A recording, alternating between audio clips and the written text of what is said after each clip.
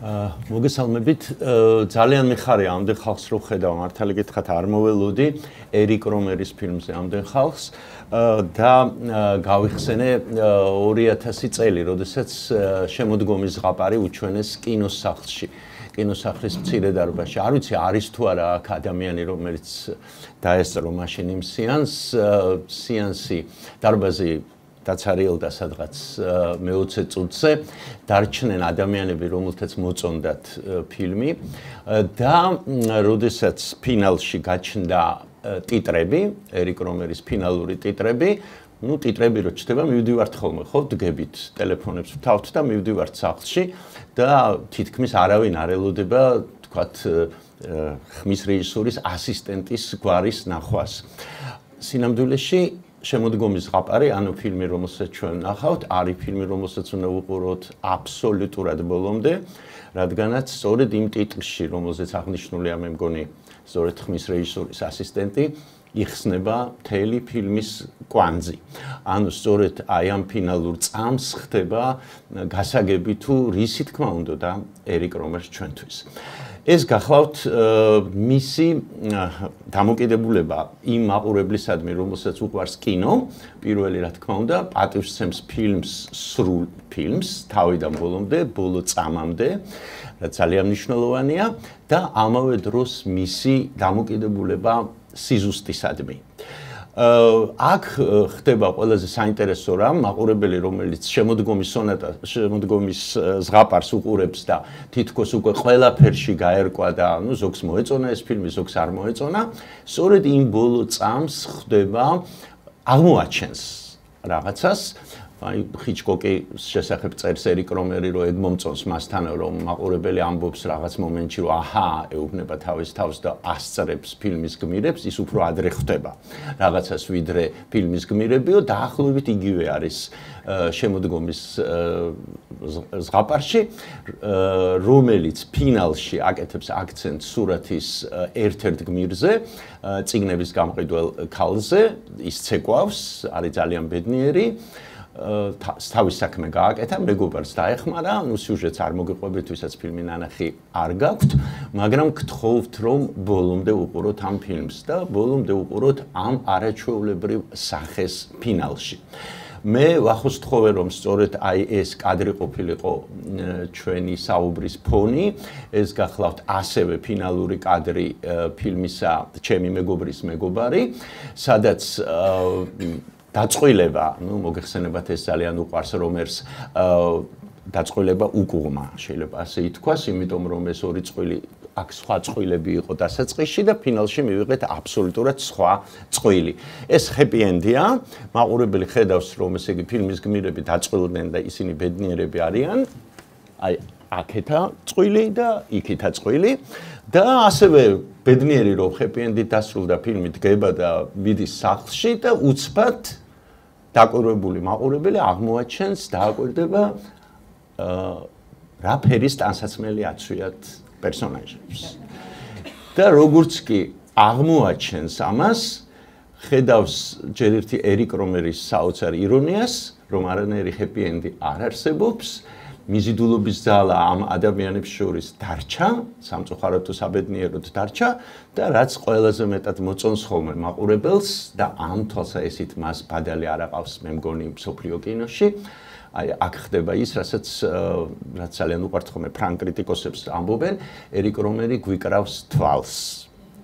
თვალს გვიპაჭუნებს, შეიძლება ასე ითქვას. რა თქმა უნდა, მაყურებელს ეს სიამოვნებს, რომ მან ავტორის ეს თვალის ჩაკვრა დაინახა, ვიყოთ გულწრფელები და ისიც სიამოვნებს, რომ სხვები ამას ვერ ხედავენ და ეს მან დაინახა პირველ რიგში. რატომაც არა, ის ასიამოვნებს ასეთ მაყურებელს, მას უყვარს ასეთი მაყურებელი, დაკვირვებული მაყურებელი და კიდევ ერთხელ ვიმეორებ, მაყურებელი, რომელსაც უყვარს სიზუსტე. ზამთრის ზღაპრის მთელი ინტრიგა აგებულია იმაში, თუ გახსოვთ, რომ ფილმის მთავარი გმირი ემშვიდობება თავის შეყვარებულს, ფაქტობრივად მათ ოჯახი უნდა შექმნან, დაგეგმონ, ის უკვე ფეხმძიმედ არის და მას შეეშლება მისამართის წერის დროს 100. და დაწერს ერთი ქალაქის მაგივრად სხვა ქალაქს და შეიძლება ითქვას, რომ დაინგრევს თავის ცხოვრებას. როგორც ის თვითონ ამბობს, რატომ მოგივიდაო ასეთი რამეო და ლაფსუსი მომივიდაო, თქვა. აი ეს ლაფსუსი მას არ უყვარს.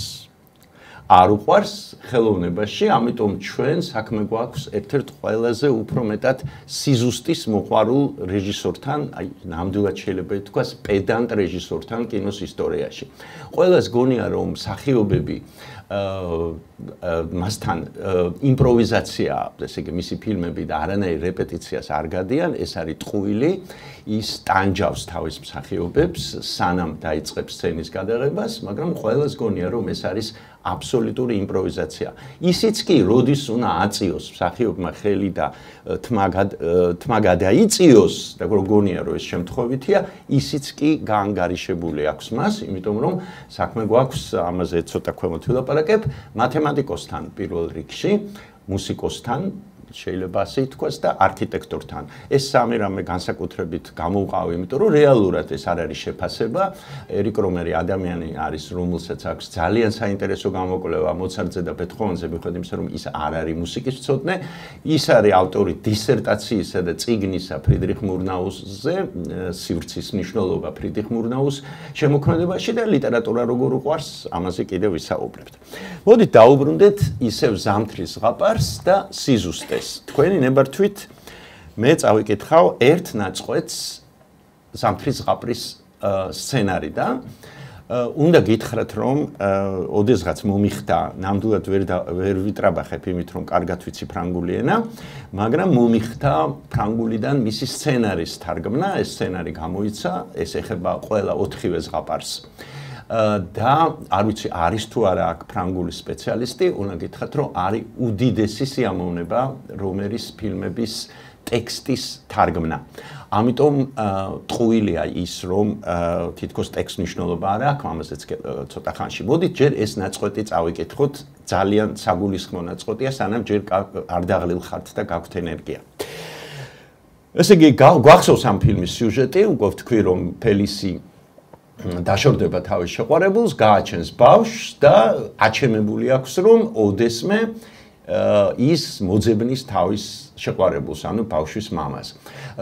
თამაშდება რომერის საყვარელი სიტუაცია, ამჯერად სამი კაცი, ერთი ქალი, ზაფხულის ზღაპარში გვაქვს ერთი კაცი, სამი ქალი, თუ გახსოვთ და ასე წონასწორდება ეს ფილმი. აქ სამი კაცია და ფელისის პარიკმახერია, მაგრამ ორი საყვარელი ყავს. პლუს ერთი პარიკმახერი და მეორე ფილოსოფოსი. ერთი პარიზში ცხოვრობს და მეორესთან ერთად, პარიკმახერთან ერთად და ბავშვთან ერთად ის პარიზიდან მიდის და ხვდება პატარა ქალაქ ნევერში, დეკემბრის სუსხით და ცარიელი ქუჩებით. ძალიან მარტოა, არ მოწონს ეს ქალაქი და ერთ-ჩვენიერ დღეს მიიღებს გადაწყვეტილებას, რომ დატოვოს მაქსანსი ქვია ამ პერსონაჟს და პარიზში დაბრუნდეს, სადაც მას მეორე საყვარელი ინტელექტუალი ლოკი ელოდება.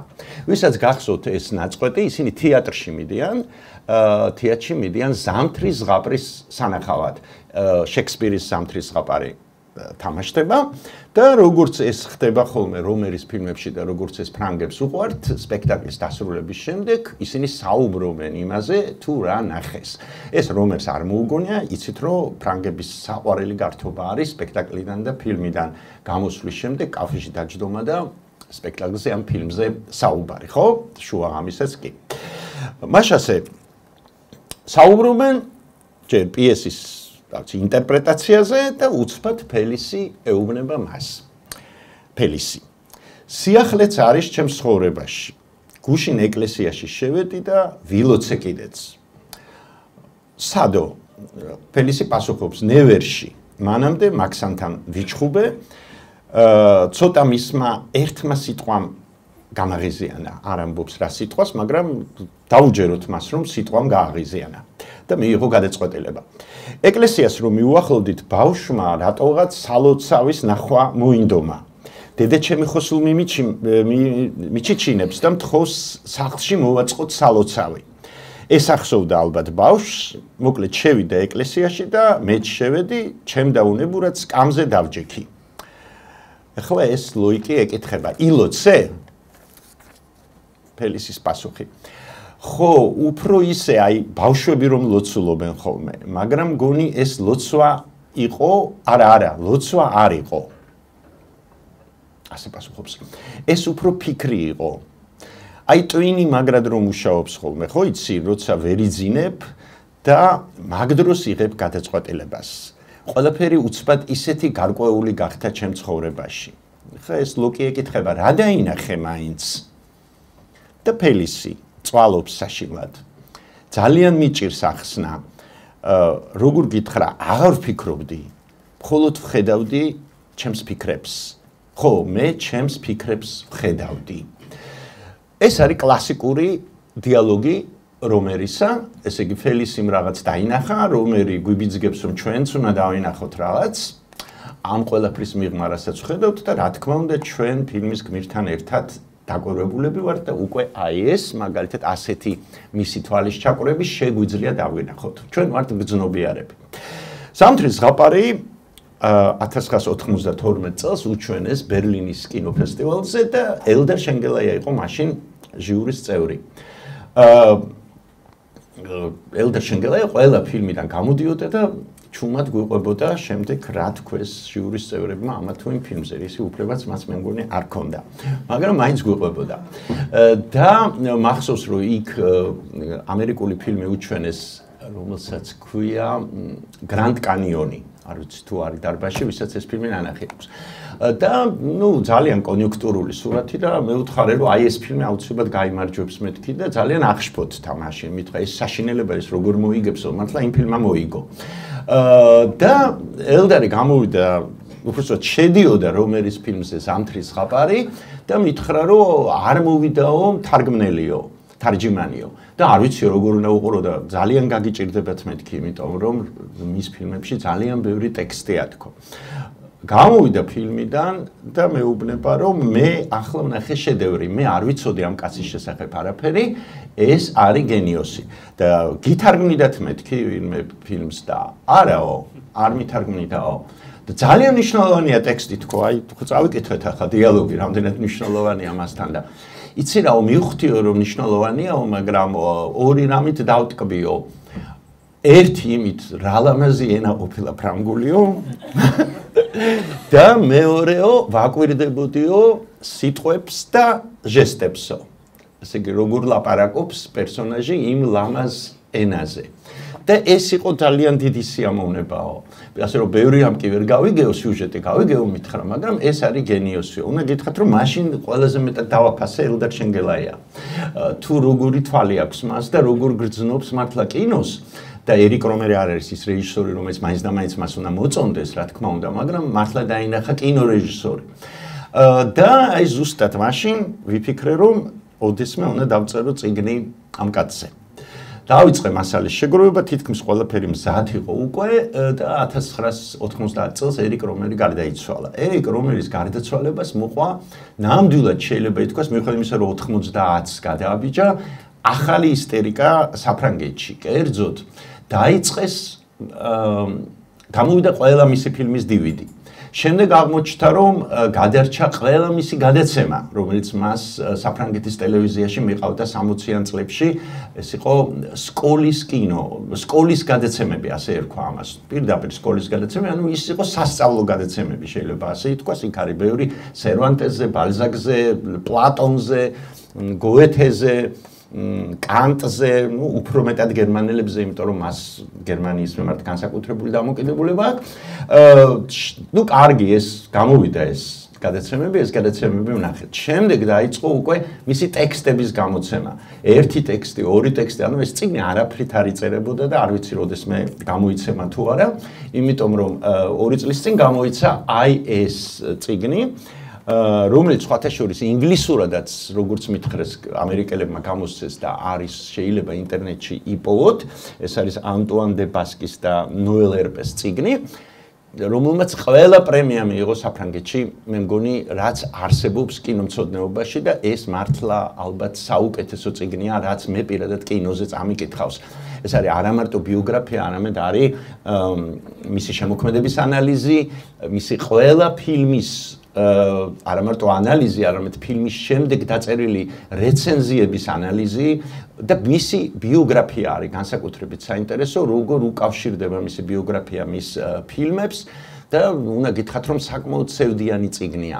სევდიანი იმ თვალსაზრისით, რომ საუბარი არის რომერის იმ ფილმებზე, რომლებიც ჩავარდა კინოგაქირავებაში საფრანგეთში. საუბარია იმაზე, რომ ამ კაცს რამდენადაც უცნაური არ უნდა იყოს, უფრო მეტი ფანი ყავს შეერთებულ შტატებში და იაპონიაში, განსაკუთრებით იაპონიაში არის მთელი ფან-კლუბები ერიკ რომერის, რაც გასაგები ალბათ სიზუსტის მოყვარული ავტორი უყვართ იაპონელებს და რამდენი ფილმი ჩავარდა და როგორი პრესა ჰქონდა მას. ერთ-ერთი ყველაზე უფრო დრამატული მომენტი, არ ვიცი იცით თუ არა, რომ ერიკ რომერი კატეგორიულად ერიდებოდა წითელ ხალიჩებზე ასვლას და ის რა ქვია, ფრაკების ჩაცმას, ამიტომ არის რომ კანის ფესტივალის ისტორიაში ის იშვიათია რეჟისორმა უარი თქვას წითელ ხალიჩაზე, ამიტომ არის რომ ის არ ესწრებოდა თავის ფილმების ჩვენებას კანის ფესტივალზე და 1000 მიზეზს იგონებდა ხოლმე, იმიტომ რომ ამბობდა რომ ბევრი ხალხის ეშინია. კანის ფესტივალზე 1980 წელია მე მგონი, კანის ფესტივალის დირექციამ უბრალოდ დაიწუნა მისი ფილმი, რომელსაც ქვია ინგლისელი ქალი და ჰერცოგი, მე მგონი ესე თარგმნიან, რადგანაც ჩათვალა რომ ეს არის ძალიან რეაქციული სურათი და თქვენ წარმოიდგინეთ საფრანგეთში კინემატოგრაფის და წრეებში გაბედა რეჟისორმა და საფრანგეთის რევოლუციის კრიტიკა გადაწყვიტა და რევოლუციონერები გამოიყვანა როგორც ლამის ველურები, ხოლო როიალისტი ქალი, რომელსაც უყვარს მეფე, პირიქით გამოიყვანა როგორც ლამის იდეალური გმირი. ეს დამახასიათებელია რომერისთვის, ის ესეთი კონსერვატორია, რეაქციულიც არის, შეიძლება ასე ითქვას, პოლიტიკურად, მაგრამ არის ნოვატორი და რეფორმისტი, ნამდვილად შეიძლება ითქვას, შემოქმედებითი თვალსაზრისით, ვისაც ეს ფილმი ნანახი გაქვთ, არის უაღრესად საინტერესო იყო, იმიტომ რომ მან გამოიყვანა კომპიუტერული გრაფიკა დეკორაციებში, ესე იგი, საფრანგეთის რევოლუცია აღადგინა აი კომპიუტერული გრაფიკით დეკორაციებში და ამ თვალსაზრისითაც ირონია გამოხატა, რა თქმა უნდა, იმიტომ რომ ყოველთვის ამბობდა, რომ როცა ის ისტორიულ ფილმებს იღებს, მან უნდა წარმოიდგინოს, როგორი იქნებოდა ეს ფილმი როგორ გადაიღებდნენ ფილმს იმ ეპოქაში. ასე თუ ეს მე-17 საუკუნეში ხდება, უნდა წარმოიდგინოს მე-17 საუკუნის ადამიანი როგორ გადაიღებდა კინოს. ხო? როგორი იქნებოდა მისი ხედვა. ამიტომ ბუნებრივია რომ ის ძალიან ბევრს სწავლობდა იმ პერიოდის, იმ ეპოქას ძალიან კარგად სწავლობდა და არ უნდოდა, ესე იგი მე-20 საუკუნიდან დაენახა მე-17 საუკუნე თუ მე-12 საუკუნე. ეს სხვა მომენტია კიდევ.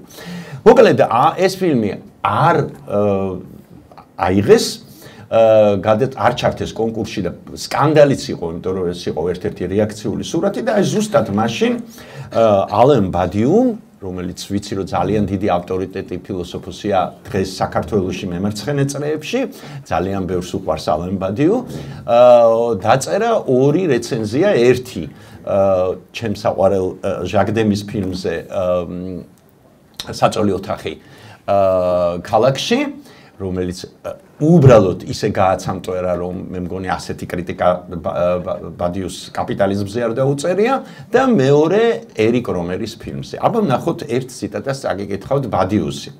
ერიკ რომერი წარმოგვიდგენს თანამედროვე ბურჟუაზიის სახეს სარკეში და ამავე დროს ამშვიდებს ბურჟუებს. მართალია ჩვენ არარაობები ვართ, მაგრამ სამაგიეროდ სიყვარულის უნარი გვაქვს. ეს კლასიკური ბადიუა ჩემი აზრით, ესე იგი როგორც ჩანს რომერი კარგი რეჟისორი იქნებოდა თუ ამ სარკეში ჩახედვის მერე მისი გმირები იტყოდნენ ჩვენ არარაობები ვართ.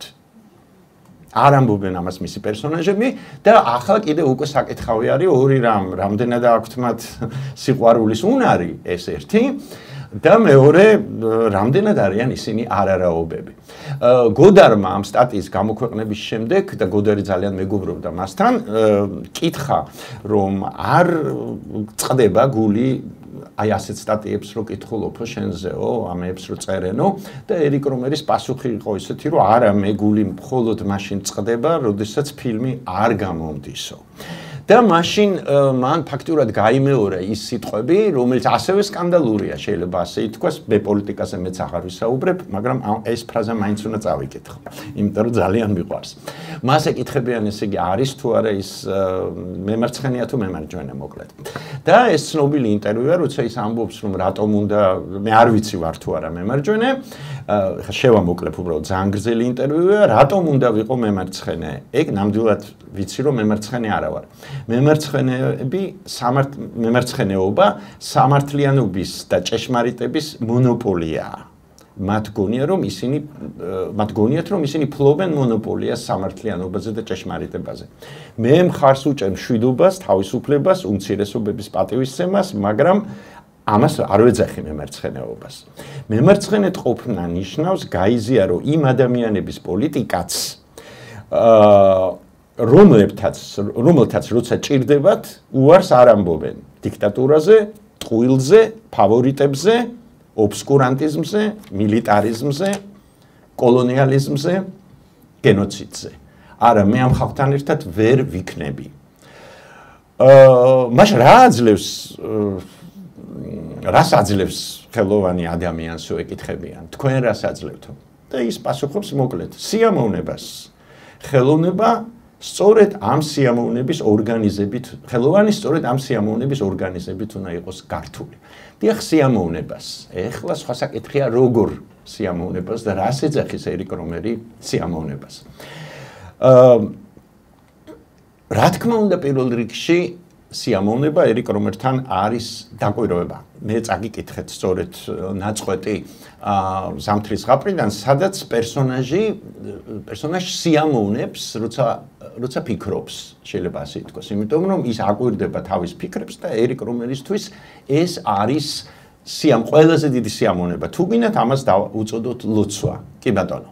სიამოვნება არის ზუსტად ის სიტუაცია, რომელიც აქ ვნახეთ ამ კადრში და სიამოვნება არის კლასიკური აღქმა ერიკ რომერის ფილმებისა, როდესაც მაყურებელი ხვდება რაღაც მომენტში, რომ რას ისულელეებს ლაპარაკობენ ეს პერსონაჟები, მათ შეუძლიათ 20 წუთი გაარჩიონ, მაგალითად, რამდენად სასარგებლოა დიეტა ახალგაზრდა ქალისთვის, ან მაგალითად ილაპარაკონ იმაზე, რა არის ღალატი და ასე შემდეგ. მაყურებელს ბეზდება ეს დიალოგი, მაგრამ ვერ წყდება ფილმს. ვერ წყდება, რას აკეთებს ის ამ დროს? დათვალიერებას. ის ათვალიერებს ეკრანს. ათვალიერებს მაგალითად როგორი ვარცხნილობა აქვთ ფილმის პერსონაჟებს, აკვირდება როგორ აცვიათ, ათვალიერებს, ну რა ვიცი, მე ერთი ფილმი მახსოვს და იმიტომ სულ ვიმეორებ, ათვალიერებს აკვარიუმს, რომელიც დგას უკან და იქ თევზები ცურავენ და უყურებს ამ თევზებს და სიამოვნებს მათი დაკვირვება. არ დგება, არ ტოვებს დარბას, არ ტოვებს. და რაც ყველაზე მნიშვნელოვანია, რასაც აკვირდება და რაც განსაკუთრებით უნდოდა ერიკ რომერს უმაყურებელი დაკვირვებოდა, ეს არის ჟესტის, მიმიკის და სიტყვის ურთიერთობა. მას აინტერესებს, როგორ ამბობს მაგალითად პერსონაჟი სიტყვას მეზიზღები. როგორ ამბობს ამას. და ყველაზე მეტად მოწონს ისეთი დიალოგები, როდესაც პერსონაჟი ამბობს, რომ მეზიზღები, მაგრამ მაყურებელი ხვდება, რომ კი არ ეზიზღება, არამედ გიჟდება და უყვარს და ამ დროს სიყვარულს უხსნის. ერთი რამ ხდება ეკრანზე, მეორე რამეს ხვდებით ჩვენ. ძალიან ხშირად პერსონაჟები თვითონ ვერ ხვდებიან, მაგრამ ხვდებით ჩვენ. ჩვენ ვასწრებთ მათ, შეიძლება ასე ითქვას, მიხვედრაში. და ეს მიხვედრა განსაკუთრებით მნიშვნელოვანია ხოლმე სწორედ ფინალში, ამიტომ გთხოვეთ და ჩაგაცივდით, რომ შემოდგომის ზღაპრის ბოლო კადრამდე ვუყუროთ მის ფილმს. რადგანაც ერიკ რომერის ფინალები ეს არის გადმობრუნება, ასე ვთქვათ, მთელი ფილმისა და ამ მხრივ, რა თქმა უნდა, ზამთრის ზღაპარი არის ყველაზე უფრო უნიკალური. არ მინდა ეხლა რომ დაგღალოთ და მეც ამოვარდე რიტმიდან და თქვენც თორე სახლში შეგიძლიათ ნახოთ ზამთრის ზღაპრის ფინალი. ნუ, ვისაც გაქვთ ნანახი, იცით რომ ფელისი ბოლოს ავტობუსში შემთხვევით ნახავს თავის ბავშვის მამას და თავის ყველაზე დიდ შეყვარებულს, რომელსაც მიუძღვნა მთელი ცხოვრება, ნუ როგორ არის ის სცენა გაკეთებული? ფაქტობრივად ეს სცენა არის სცენა ალფრედ ჰიჩკოკის რეაქტიული კადრებით. ალბათ იცით, რომ ერიკ რომერის ერთ-ერთი პირველი წიგნი სწორედ ჰიჩკოკს ეძღვნებოდა და მან ჩაწერა ჰიჩკოკთან დიალოგი, კლოდ ჩაბროლთან, ტრუფოსთან ერთად და ისწავლა ბევრი რამ, თუმცა არიან ადამიანები, რომლებიც თვლიან, რომ ჰოუქსი მაგალითად მისთვის ბევრად უფრო ახლობელი რეჟისორია, ვიდრე ჰიჩკოკი. ნუ ამაზე აღარ ვილაპარაკოთ, ეხლა სპეციფიკური კინომცოდნეული რაღაცები არ გვინდა, მაგრამ ამის შემდეგ, როდესაც ესე იგი თავის შეყვარებულს ნახავს ავტობუსში, მოკიდებს ხელს ესე იგი შეყვარებულს, თან გაიგებს, რომ ცოლი არ ყავს, მოკიდებს ხელს ბავშვს და ახალი წელია შობა, ხო, თუ ახალი წელი არ მახსოვს, მიხავს ესე იგი შეყვარებული დედამისთან. სახლში. რას ამბობს დედა, ხო? სასწაულია ამბობს ის. ეს ხო ეს სასწაულია რაც მოხდა. ძალიან მნიშვნელოვანია სიტყვა სასწაული ერიკ რომერთან, იმიტომ რომ კინო მისთვის არის სასწაული. კინო ძმები ლუმიერების სეანსიდან დაწყებული არის სასწაული. ეს არის ასე ვთქვათ სასწაულის ხელოვნება და მისი პერსონაჟები ეძებენ ამ სასწაულს და ყველაზე საინტერესო არის ის, რომ თუ გავიხსენებთ მის ფილმს მწვანე შუქი, მწვანე შუქი არის ოპტიკური ეფექტი, ხო? ანუ მწვანე შუქი რა არის? მწვანე შუქი არის კინოხელოვნება. ხო? მისი პერსონაჟი ეძებს ამ სასწაულს, მწვანე შუქს მარტო. რა ვერ ნახულობს. სასწაული დაინახა სხვა ადამიანთან ერთად, როგორც კი ესე იგი იპოვის დოსტოევსკის მოყვარულ ახალგაზრდა კაცს, მასთან ერთად მიდის და მასთან ერთად უყურებს ამ სასწაულს, ზღვაზე ამ მწვანე შუქს, რა არის ეს? რა თქმა უნდა, ეს არის კინემატოგრაფი. მწვანე შუქი არის ფილმი, რომელიც მან მიუძღვნა კინოხელოვნებას. მის გაგებას კინოხელოვნების საერთოდ, სასწაულის გაგებას. მე კიდევ ერთხელ გახსენებთ, რომ ერიკ რომერი არის მორწმუნე, ის არის კათოლიკე, ამას არ უარყოფდა არასდროს და რა თქმა უნდა, მისთვის ამ სასწაულს რელიგიური მნიშვნელობაც აქვს, მაგრამ აქ გავჩერდეთ. და ვთქვათ, რომ რამდენად არის რელიგიური და რამდენად არის, ასე ვთქვათ, კათოლიკური ერიკ რომერი, აი ეს ჩანს ზამთრის ზღაპრის ფინალში, ანუ შობის აღნიშვნაში. მიყავს ეს კაცი სახლში, სასწაულია შევთანხმდით, წესით აქ ფილმი უნდა დამთავრდეს. ნუ ჰოლივუდი ნამდვილად დაამთავრებდა ამ ფილმს, ესე იგი ისინი ერთმანეთს აკოცებდნენ ლამაზად, გაისმოდა მუსიკა და ყველაფერი ეს იქნებოდა ზამთრის საშობაო ზღაპარი, არა.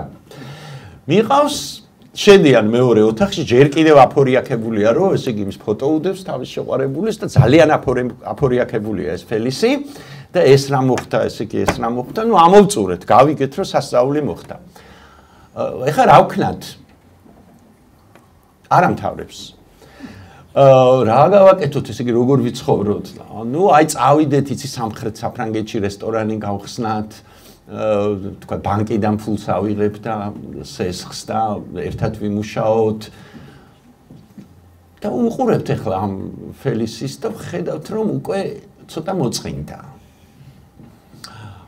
რეალობა შემოიჭრა, ესე იგი, ცოტა მოწყინდა, კიდე არ ამთავრებს ფილმს.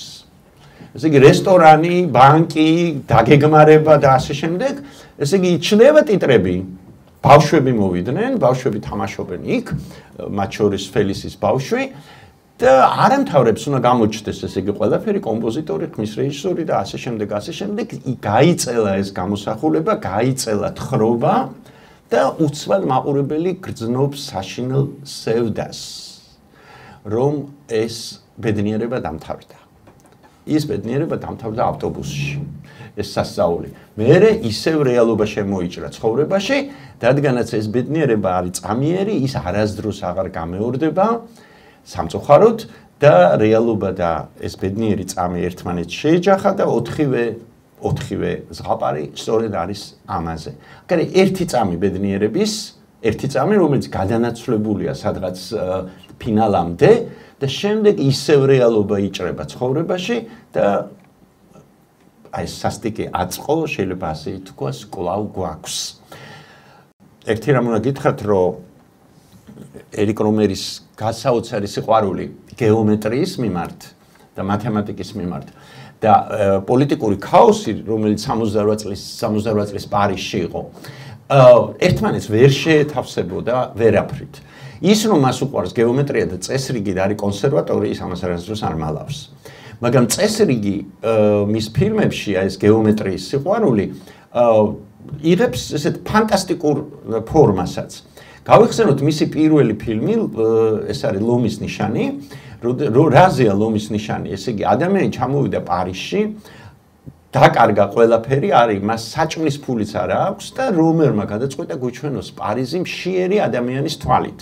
და ეს ლამაზი ქალაქი, რომელიც რამდენჯერ იყო კინოში ასახული, როგორც ქალაქი მუზეუმი შეიძლება ასე ითქვას, პირველად არის გამოხატული მშიერი ადამიანის თვალით და პარიზი გამოხატულია როგორც ჯოჯოხეთი. იმიტომ რომ მშიერი ადამიანის თვალით დანახული სამყარო, არც მე ჩაპლინის მერე კინოში არ მინახავს. რომელმა ეს შეძლო ნამდვილად გამოხატარა ზუსტად ასეთი სამყარო. კარგით, შემდეგ გადავედით უკვე სხვა პარიზზე. ესე იგი ის არის ქალაქის რეჟისორი მოგეხსენებათ და ბევრი ამბობს ხოლმე რომ აი რატო უყვარს ეს რომ ქუჩის სახელებს რო აჩვენებს ხოლმე ამას წინათ Facebook-ში წავიკითხე ერთი ახალგაზრდა კაცი იყო გულდაწყვეტილი რომ ქალაქი აღარ არისო თბილისი აღარ ინგრევაო და აღარაფერი აღარ რჩებაო კინოშიც აღარ რჩება იმიტომ რომ კინორეჟისორები არ გამოხატავენ ქართველი რეჟისორები ქალაქსო და გარემოსო არ უყვართო გარემო ერიკ რომერს არ ამარტო უყვარს გარემო არამედ ის ქუჩების სახელებს მიგვითითებს ხოლმე ისათვის რომ დატოვოს ისტორიაში ეს სივრცე კარგით აქვს ეს უცნაური ნოველა რომელსაც ქვია ვარსკვლავის მოედანი მარსის მოედანი სადაც პერსონაჟს პატარა ნოველა არის 64 წელს გადაღებული სადაც პერსონაჟს აქვს უჩნდება ვნება მკვლელობის ადამიანის მკვლელობის და ნუ ძალიან აწუხებს ეს ამბავი რომ ეს იზმრება ელანდება ეს როგორ არის მკვლელი და აი რატომ აქვს ეს კოშმარები და ხვდება რომ მკვლელობის ვნება უჩნდება მას იმიტომ რომ სამსახურში რომ მიდის უნდა გაიაროს მარსის მოედანი და ამ მარსის მოედნის კონსტრუქცია არის ისეთი რომ ეს კონსტრუქცია არქიტექტურული კონსტრუქცია მას უჩენს მკვლელობის ვნებას აი ესეც გახლავთ ერიკ რომერი ანუ რომერთან ძალიან მნიშვნელოვანია ადამიანის საქციელის ასახსნელად გავიგოთ როგორი ამინდი იყო ესე უნდა გავიგოთ სოციალური სტატუსი ამინდი ეპოქა როგორც ხედავთ ტოპოგრაფიაც კი მნიშვნელოვანია იმისათვის რომ გავიგოთ ადამიანის საქციელი აქედან გამომდინარე ჩვენ რას ვხედავთ ჩვენ ვხედავთ კინოს ადამიანზე ადამიანის საქციელზე და ერიკ რომერის კინო ეს არის ჩვენი დაკვირვება თუ როგორ იქცევა ადამიანი კონკრეტულ სიტუაციაში ან მეორე ადამიანთან ურთიერთობის დროს. მას ეკითხებიან ერთ-ერთ ინტერვიუში, რომ დადის თუ არა ის თანამედროვე ფილმების სანახავად და ის ამაზე ნახეთ რას პასუხობს. სულ უფრო იშვიათად დავდივარ კინოში, რადგან თანამედროვე კინო არის მოსაწყენი. მე მწყინდება ამ ფილმებზე.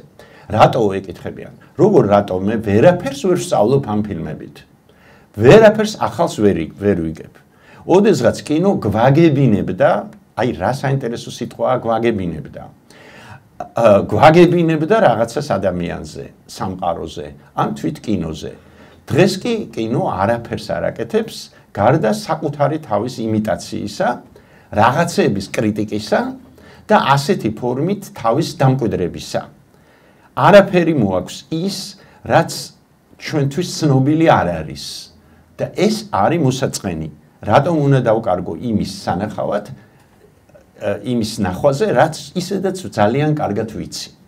ანუ აქ საუბარია იმაზე, რომ სწავლა, ესე იგი, რადგანაც ის მოდის, ასე ვთქვათ, განმანათლებლებისგან, ფრანგული განმანათლებლებისგან, სწავლა ინფორმაციის მიღება დავარქვათ, თუ გინდა ამათ, თვალის გავარჯიშება თვალის განსაკუთრებით გავარჯიშება არის ესე ვთქვათ მისი მე ვიტყოდი ფეტიში, როდესაც სწორედ ამ მიზნით მოდის ის კინოში. ნახეთ რა კარგი სიტყვა გვაქვს ქართული ყურება. არც იციან თუ არა ერიკ რომერის ფრანგმა სპეციალისტებმა ამ სიტყვის შესახებ, მაგრამ სიტყვა ყურება ყველაზე კარგად უხდება რომერის შემოქმედებას, იმიტომ რომ ყურება გულისხმობს იმას, რომ ჩვენ ვნახულობთ, მაგრამ სიტყვა ყური საიდან მოდის, აქ ვერ გავიგეთ, ხო? ესე იგი, თითქოს ერიკ რომერის ფილმებს ვუყურებთ ყურით.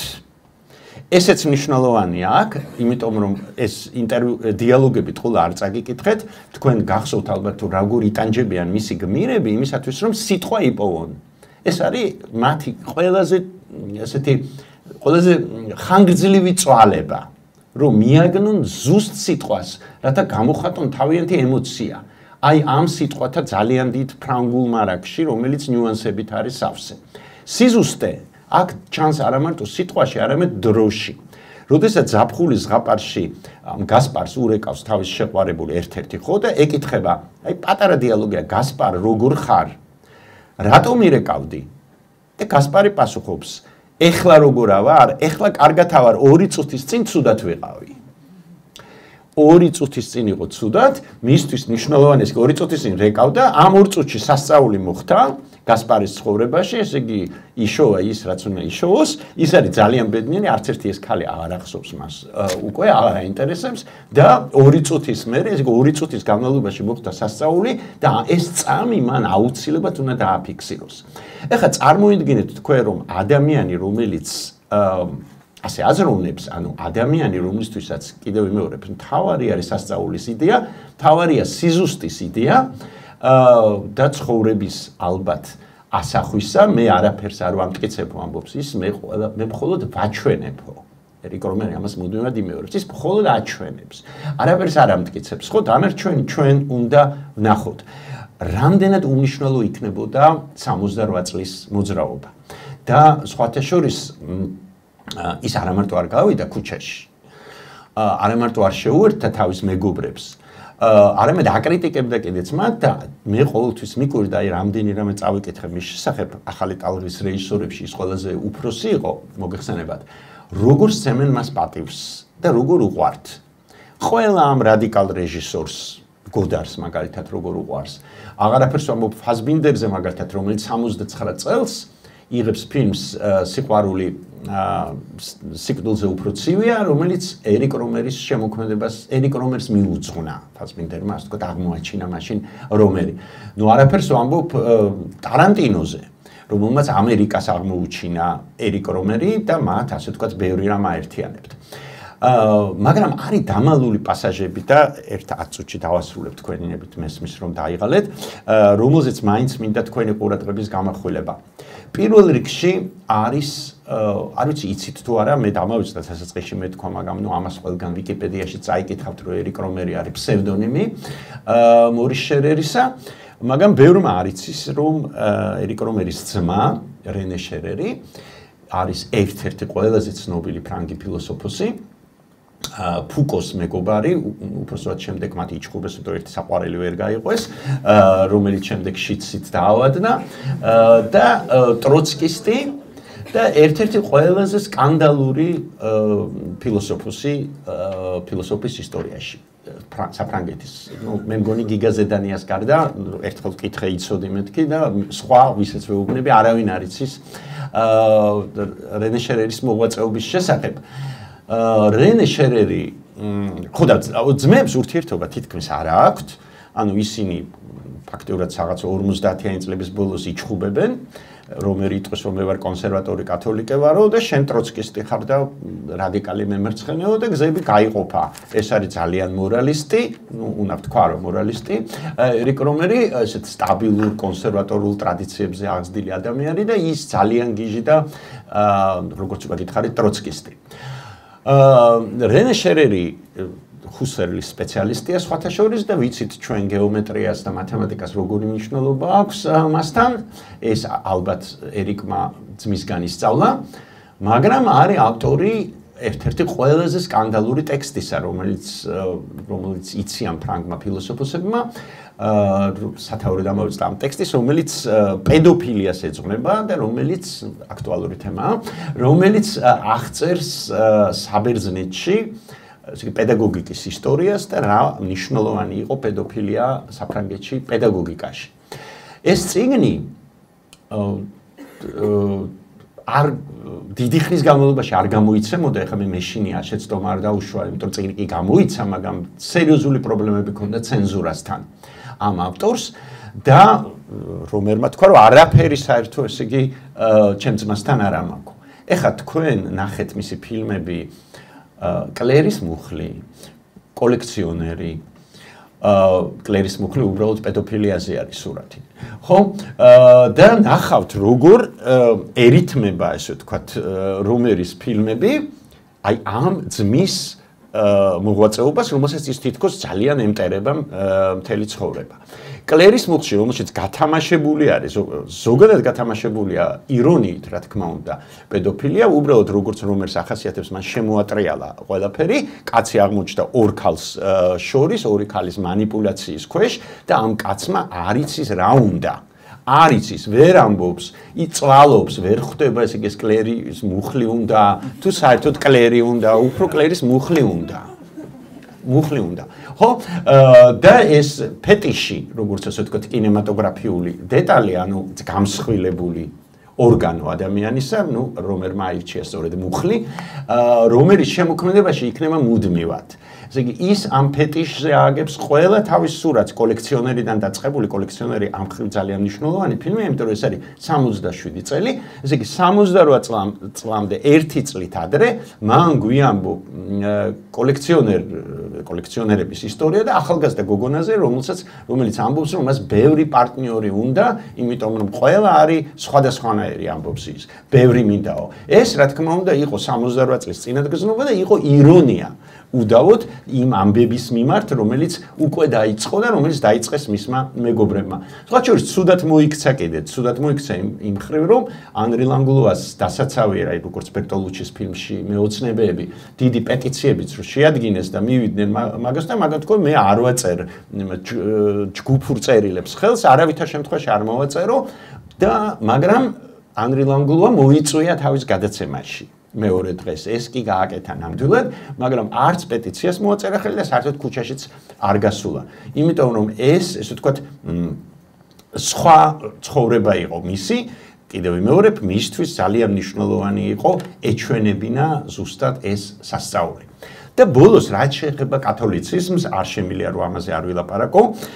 ჩვენ შეგვიძლია ავიღოთ, ნახოთ სახლში რომ მიხვალთ მისი ალბათ ყველაზე უფრო კათოლიკური ფილმი ეს არის ჩემი ღამე მოდთან, რომელმაც მას დიდი სახელი მოუტანა და ოსკარზეც კი იყო წარდგენილი, მე მგონი ოსკარი მოიპოვა კიდეც არ მახსოვს, ნუ ოსკარზე ნამდვილად იყო წარდგენილი, რომელშიც ერიკ რომერი უბრუნდება ბლეს პასკალის თემას, პასკალი მასთან ხშირად სხვადასხვანაირად გაიელვებს, მაგრამ აქ განსაკუთრებით. ჩვენ კარგად ვიცით, რომ პასკალის სანიძლაო, ხო, მე მგონი პარი ესე თარგმნიან. ნიძლავი, პასკალის ნიძლავი, ეს ტექსტი, რომელზეც მე ბევრი რამ წავიკითხე, სხვა შორის ქართველი ფილოსოფოსებიც წერენ, როდესაც პასკალმა პირდაპირ ძალიან სწორხაზოვნად დასვა საკითხი, რამდენად მომგებიანია ღმერთის რწმენა. და ლოგიკურად დაიწყო იმის მტკიცება, რომ ღმერთის რწმენა უფრო მომგებიანია, რადგანაც ნაკლებად იწვევს ტანჯვას და ქმნის სულის გადარჩენის შანსს. სიტყვა მომგებიანიას მივაქციოთ ყურადღება, ის არ მალავს, რომ ლაპარაკია იმაზე, რომ რამდენად სარფიანია. სარფიანი მოდით ასე ვთქვათ. ხო? გამოდის რა, რომ მათემატიკოსმა პასკალმა დაიანგარიშა, აი ნამდვილად შეიძლება ასე ითქვას, ღმერთის არსებობა. ესე იგი იანგარიშა და საბოლოო ჯამში შეგვიხვდა, რომ ეს პასკალის სანიძლაო სწორედ ეს არის ძალიან მომგებიანი. ეხლა რა ხდება ჩემი ღამე მოდთან, ხო? მოდის გმირი ტრენწინიანი თამაშობს ამ როლს, ძალიან კათოლიკი, რომელიც ეკლესიაში ნახულობს ახალგაზრდა ქერაქალს და მოეწონება და მიზნად ისახავს, რომ ეს ქალი გახდეს მისი ცოლი. ამავე დროს ის გაიცნობს მოდის, ესე იგი ქალს ძალიან მაცთურს, კათოლიკურად ალბათ რელიგიურად ეშმაკს, შეიძლება ასე ითქვას, რომელმაც ის აცთუნა ცოტა ხანი, მაგრამ ის მაინც არის ძალიან წესიერი კათოლიკი და ამ ცთუნებაზე ის უარს ამბობს. ფინალში დაქორწინდება იმ ქერაქალზე, ანუ ყველაფერი მიღწეულია, არის კარგი მორწმუნე, კარგი ცოლი ყავს და ასე შემდეგ და ფინალში ის შემთხვევით ხდება მოდის და აი აქ ყველაფერი აირევა. ეს პატარა შეხვედრა არის. აღმოჩნდება, რომ ეს ჰეპი-ენდი სულაც არ არის ჰეპი-ენდი და რომერი გვეუბნება, რომ ცხოვრება არ არის სასრული. ადამიანი არ არის სასრული. უბრალოდ მას აქვს მიდრეკილება დაასრულოს, შემოსაზღვროს, ეს არის ჩემი აზრით პასკალის სანაძლეოს მიმართ ირონია, ძალიან აღფრთოვანება პასკალით და ამავე დროს ირონია, იმიტომ რომ არ შეიძლება რაღაც დასრულდეს. ის არის მუდმივი და რომერის ყველა სურათი არის ზუსტად ამაზე. ამიტომ არის მისი ფინალები ასეთი, რომ ის არასოდეს არ ასრულებს, არასოდეს არ სვამს წერტილს როგორც ასეც. ეს შესაბამისად, როდესაც პერსონაჟი ვერ პოულობს სიტყვას ერიკ რომერთან, ამით ის მუდმივად გვეუბნება, რომ ჩვენ მუდმივად ძიების პროცესში ვიმყოფებით, რადგანაც ცხოვრება მართლაც მშვენიერია, იმიტომ რომ ჩვენ შეგვიძლია არაფერი არ გავაკეთოთ, ამას აკეთებენ რომერის გმირები, ვისხდეთ ესე და დავაკვირდეთ, როგორ იქცევენ ადამიანები, როგორ ლაპარაკობენ ადამიანები, როგორ ადუღებენ ჩაის, როგორ ჭამენ, როგორ ჩხუბობენ, როგორ ამბობენ სიტყვას მეზიზღება. მე მამარდაშვილი ამბობდა ხოლმე ერთ-ერთ ლექციაზე, რომ ყველაზე ბედნიერი ვარო მაშინ, როდესაც ჩაის ვადუღებ და ვუყურებ, როგორ დუხს ჩაი, იმიტომ რომ ამ დროს ფიქრობო. ეს არის ერიკ რომერი, ესე იგი მისთვის ეს პროცესი არის ყველაზე მნიშვნელოვანი. ფილოსოფია, რა თქმა უნდა, არ უნდა იყოს დამოკიდებული ასეთ თვლის რომერის სოციალურ კონტექსტზე, მოდაზე, კამპანიებზე, აი ალექსანდრე პიატაგორსკი ლაპარაკობდა თუ იდიოტებზე, როგორც ობიექტებზე, რომელთა მართვა შეიძლება ადვილად, ანუ ადამიანებზე, რომლებიც არ ფიქრობენ და მათ მაგივრად სხვები ფიქრობენ. რომერისთვის ეს არის ყველაზე საშიში სამყარო, სამყარო ადამიანებისა, რომლებიც არ ფიქრობენ და თუ ის ამბობს, რომ რაღაც ხო უნდა ვისწავლოთო კინოშიო, რომ მივდივართ კინო, რაღაც ხო უნდა გვასწავლოსო, აქ ლაპარაკი რა თქმა უნდა არის ზუსტად იმაზე, რომ ჩვენ ვისწავლოთ დაკვირვება და ვისწავლოთ ფიქრი. ეს არის ყველაზე მნიშვნელოვანი მისთვის. ბოლოს ჩვენი აი ამ ლექციის ბოლოს მე მინდა სანამ კითხეთ, სანამ დაგასწრებთ, ესე იგი სანამ კითხავთ წიგნი გამოვა თუ არა ოდესმე, ერიკ რომერის ერთი ინტერვიუს ნაწყვეტი წაგიკითხოთ, პატარა რომერი წერს, ჩემი ფილოსოფიის პედაგოგმა ერთხელ კითხა თავის სტუდენტებს ლექციაზეო. პანთეონს თქვენ ყოველდღე ჩაუვლით ხოლმეო. სტუდენტებს ეკითხება ფილოსოფიის ლექტორი. აბა მითხარით, რამდენი სვეტია მის ფასადზეო? და ვერავინ ვერ უპასუხაო. ესე იგი სტუდენტები ყოველდღე ჩაუვლიან პანთეონს, მიდიან რა სორბონაში, ხედავენ რომ პანთეონზე არის რაღაც რაოდენობის სვეტი, მაგრამ აციშულს არ მოსვლია თავში, რომ დაითვალოს რამდენი არის სვეტი. რა საჭირო ეს დაკვირვება მეტყვით თქვენ რომერი ამბობს. სამყარო შესაძლებლად იმისთვის, რომ როცა რაღაცაზე მსჯელობთ, მაქსიმალურად ვიცოდეთ რა არის, ან ვინ არის ის, რაზეც მსჯელობთ, ეს დაკვირვება აუცილებელია. ანუ როცა ჩვენ ვინმეზე ვლაპარაკობთ, ან რამეზე ვლაპარაკობთ, რაც უფრო მეტი ვიცით, მით უკეთესი, შეიძლება ასე ითქვას, ხო? თითქოს ბანალურ რამეს ამბობს, მაგრამ ხო ხედავთ, თურმე უნდა დაითვალო კიდეც, რამდენი სვეტი აქვს პანთეონს, იმისათვის, რომ გაიგო, რა სივრცეში მოძრაობ. რა იცი, შეიძლება ეს სვეტების რაოდენობა შენში რაღაც საშინელ ვნებას აღწევს. ხო არ ვიცით ეს. ხო, რაღაცა გემართება იქ რო გადიხარ, ცუდი ან კარგი, მაგრამ იქნებ სწორედ სვეტების რაოდენობა არის მთავარი და გამსაცხრელი. აი ეს არის ერიკ რომერი. ამიტომ აქ, რასაც ის ამბობს, რომ უსასრულოა სწავლა, უნდა გითხრათ, რომ თვითონ რეჟისორი ერიკ რომერიც არის უსასრულო, ანუ არ მთავრდება. ეს კი რა თქმა უნდა ბუნებრივია, გვაფერხებს, იმიტომ რომ ადამიანმა რომ მოინდომოს მასზე წიგნის დაწერა, ეს წიგნი არასოდეს არ იქნება კარგი წიგნი. არასდროს, ანუ წიგნი გამოვა, შემდეგ აღმოჩნდება, რომ კიდე ახალი გადაცემა გამოუშვეს ფრანგებმა, სადაც ის აბსოლუტურად საწინააღმდეგოს ამბობს, რასაც ამბობდა სხვაგან. ანუ ეს პროცესი არის უსასრულო და მე პირადად არ მეგულება, შეიძლება სხვა რეჟისორები უფრო მეყვარს, მაგრამ არ მეგულება ამაზე უფრო უსასრულო რეჟისორი, ანუ რეჟისორი, რომელიც არასდროს არ გბეზდება. რომლის ერთი ფილმი შეგიძლია ნახო, რა ვიცი, აი 10,000 ჯერ და ყოველთვის სხვადასხვანაირად შეხედავ ამ ფილმს, იმიტომ რომ ყოველთვის სხვადასხვანაირები არიან მისი პერსონაჟები, აქ არც სიუჟეტი ამთავარი, არც გმირი, არამედ არიან ადამიანები მთავარი. ასე დავამთავრებ.